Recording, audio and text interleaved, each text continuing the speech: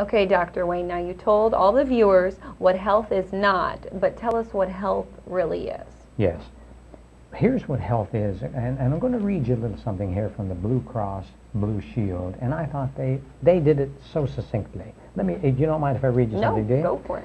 Health, according to the Blue Cross Blue Shield, is the complete state of physical fitness, sound mental health, and it's our birthright. By the way, remember when I said on our last episode that being healthy is our right, but being sick is our choice?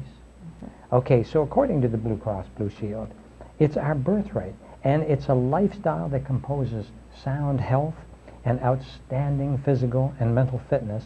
It costs little to maintain. It can't be stolen from you or taxed. It's enjoyable almost from the moment of birth, and it's well within our grasp. Here's the last paragraph I'll read you.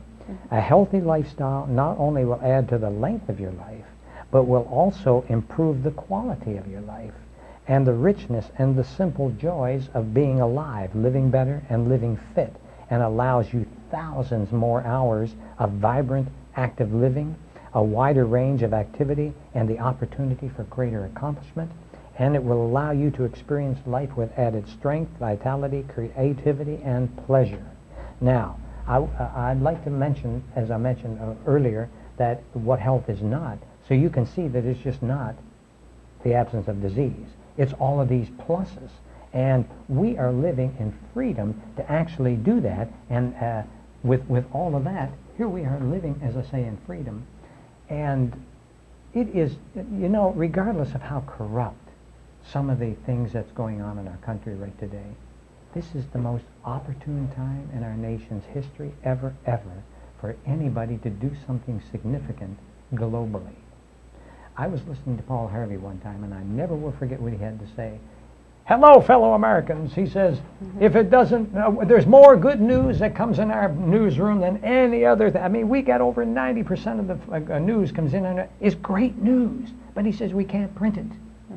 If it doesn't bleed, it doesn't read. I've heard that before. It doesn't lead. Aha. So if it doesn't bleed, it doesn't read, and it doesn't lead. So we're hearing about all the bad things and everything. We got to turn our mindsets around. Remember, it's an attitude. It's an attitude. And you have a choice. You can turn that doom and gloom news off, or you can tune into shows like you do, and that you're putting out the greatest stuff. I've watched your shows. I know what you're doing. So here's the deal. You are putting a message out there that is, you've got the same time as that person that's doing doom and gloom. But this is the best time to be living in our nation's history. I have a seminar that we have. It's called The Grass is Greener, and This is the Other Side.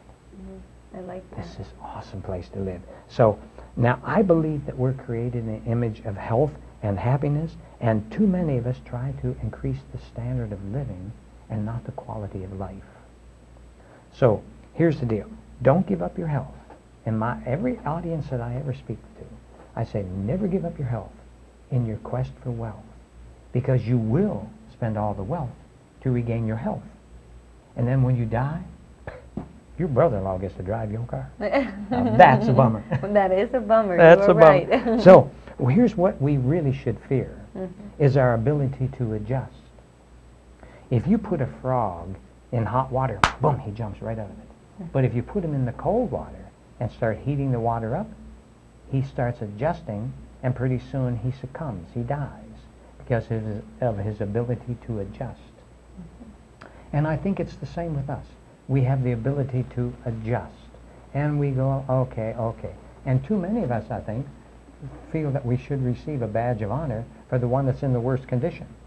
I'm on the beach in the morning. I live up in a little north of Daytona Beach, and I do an hour stretch every morning, Monday, Tuesday, Thursday, Friday on the ocean, and then I swim 1 mile to 2 miles on those days. And before I'm in the ocean, I'm there stretching, and you can always see 2 or 3 older guys going down the beach, you know, one that's complaining. They go, well, Henry, I just had me a double pie bass. That's nothing. I just had me a kidney transplant. You know what I mean? So that's so people, I find, use it as a great means of communication their problems. So here's the line. It's easier to talk about the problem than it is to embrace the solution. And I tell clients, never tell people what you're going to do. Just do it. And let the dignity of your example be the message. Because people will always try to hold you down. Mm-hmm. And notice this, it's always the smallest dogs that make the most noise. Like that. Yes. Mm-hmm. I So understand. nobody likes change except a wet baby, okay? Mm-hmm. And if we plan ahead. I mean, every Saturday night I know precisely what I'm going to do for the next week. I mean, if I didn't, I wouldn't get the 2 hours of fitness in a day. I wouldn't be able to eat correctly. I wouldn't be able to coach my clients on certain times. I have 4 corporations I run. You indicated I published 25 books.